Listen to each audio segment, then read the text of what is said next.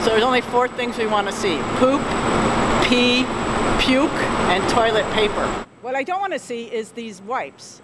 They're like baby wipes, also any kind of feminine hygiene products, condoms, cigarette packages, whatever you have, it doesn't belong in the toilet.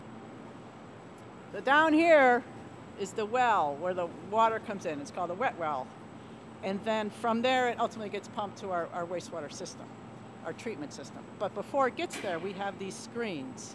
And the screens are bar screens that go down like this. And then periodically, as the level of water behind it builds up, because they're starting to blind the screens, these rakes, you just saw the rake come out over there, these rakes come up and they rake up the screenings, and then it dumps over on this side on the conveyor belt. Money comes pretty frequently, like their wallet goes on the toilet or something. Apparently there was a firearm that was found, a pistol. So this is a dry day, it's not raining outside, so all that's here is because of what people have been flushing. And that was the impetus for our campaign. It cost $19 million a year. The public is paying for it to go take all this stuff to the landfill. Not only is that the issue, the other issue is these screens aren't perfect.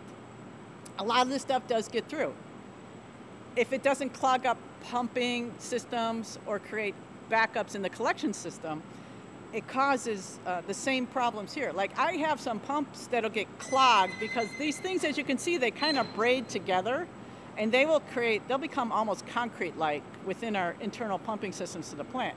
So I got to spend a lot of time and money with my staff having them go derag pumps. Oh no, they make it here. So you'll get them at the screens, like they'll be in the collection system, and then they'll dislodge sometimes. If they don't create a huge blockage, then we have teams in the street who unplug that stuff. But you'll get chunks come here. I've had one that was bigger than me, and it looked like this big Twinkie. It weighed like 200 pounds. It's nasty. How often do you see